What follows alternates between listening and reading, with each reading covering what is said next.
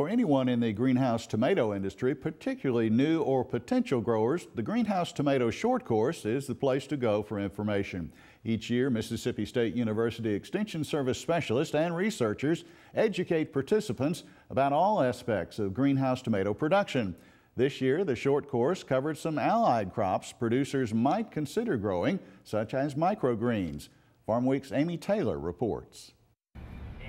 With the fresh, gourmet flavor of greenhouse tomatoes, this crop is becoming increasingly popular among growers, particularly those who sell to restaurants. Mississippi State University Extension Service vegetable specialist Dr. Rick Snyder says growers at the Greenhouse Tomato Short Course learned about startup costs, irrigation, marketing, and many other topics. Growers can learn a lot of the money-saving techniques and yield maximizing techniques that they need to have a successful business. We'll cover quite thoroughly disease prevention, disease identification and management, as well as the pest management and prevention, and even the nutritional disorders. You might not think of nutrition as a pest or disease, but some of the nutritional defects and physiological disorders can resemble insect and disease damage in many cases. Additionally, Dr. Snyder says microgreens were discussed as alternative crops to add variety in the greenhouse. Steve Froelich of Graston, Minnesota, explains why he's attended the short course for the past 20 years. It's always interesting talking to other people and finding out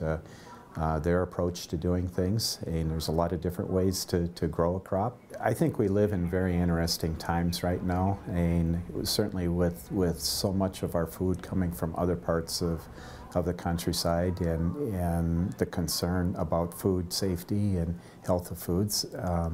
This is a great industry to be in. It's an industry that needs to grow in the United States, and it certainly is a much better alternative to what we might have available to us through our conventional grocery stores that are important from Mexico and virtually everywhere else in the world. Since 1996, greenhouse tomato acreage in the U.S. has increased by 40%, now at about 1,000 acres. From Raymond, Mississippi, I'm Amy Taylor reporting.